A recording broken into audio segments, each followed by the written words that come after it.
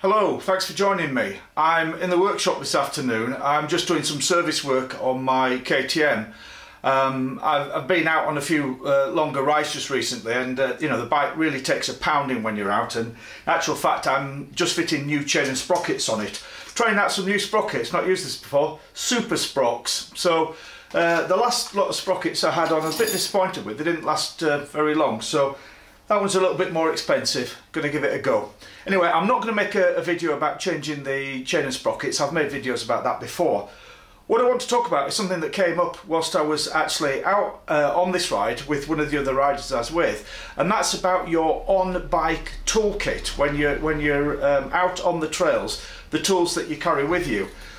Far more so than with road riding, it's really important to carry a toolkit with you, just a basic toolkit, because you're far more likely to need it with trail riding.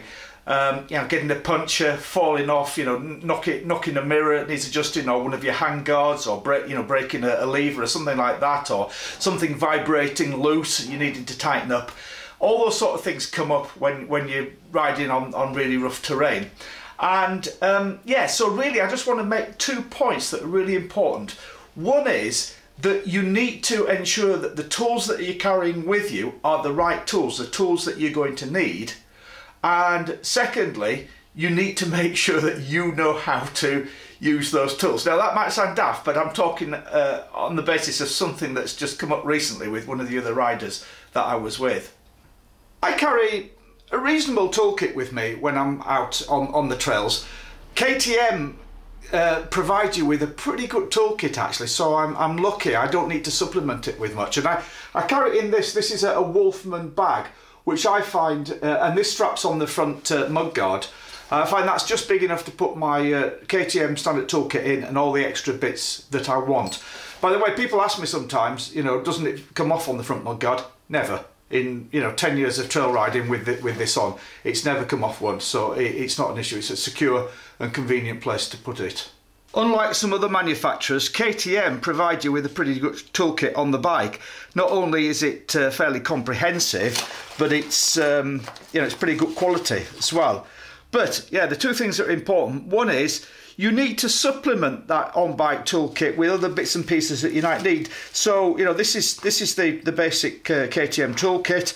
I've added in there a spare spark plug. There's some more cable ties there. There's some rubber gloves if we get involved with a really messy job. My rubber gloves will stick to me. There's electrical tape there. A couple of spare split links there for chains. Never needed it myself out on the trail, but supplied somebody else with that for a while. There's a multi-tool there which has got a decent set of pliers on it, spare levers, some quick steel metal putty. Now that's a sort of 2-part epoxy metal putty, very good for repairs. Again, a friend fell off to hold his radiator and I fixed it for him. That's a siphon tube for siphoning petrol. Somebody runs out of petrol, you can siphon petrol from one bike to the other, and a load more spare cable ties. You can never have too many cable ties. Anyway, my point is, I want to just make two important points about toolkits.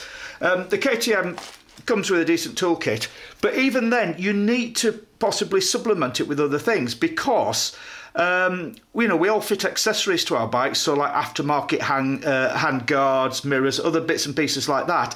They may have different fittings, so you need to make sure that you have the right tools to tighten up or to remove those fittings. So something came up the other day. Somebody's handguard came loose. It was an aftermarket handguard. They didn't have the right tool just to tighten it up, and all it needed was the bolt that goes in the end of the handlebar just nipping up, but they didn't have the right tool.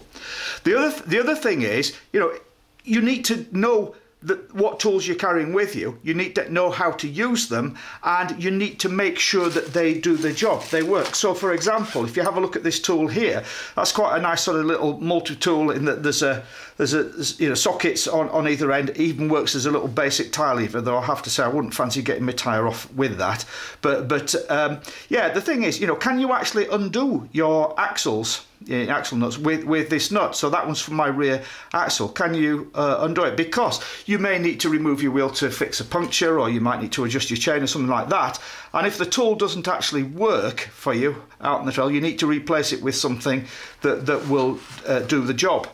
Some people buy these sort of generic aftermarket toolkits to carry on the bike, and there's a couple of problems. Well, I have a couple of issues with those. One is there's quite often redundant stuff in there that doesn't fit your bike, not right for your bike. So you need to go through it if you get one of those and just take out anything you need. What's the point in carrying tools with you that don't actually fit your bike, that you don't need? And the other thing is just make sure that they will all actually do the job that you've got there. So sorry if that sounds like a bit of a rant, but actually what I'm trying to do is just offer some timely advice here based on what's happened to a couple of friends of mine recently. And the 2 points I'm trying to get across is, if you're carrying an on-board toolkit with you on your bike, firstly, make sure you've got all the tools that you need there, the right tools for the common jobs that you will need to do. Obviously, you don't need tools for every job. You're not going to be adjusting your valves at the side of the trail, I hope.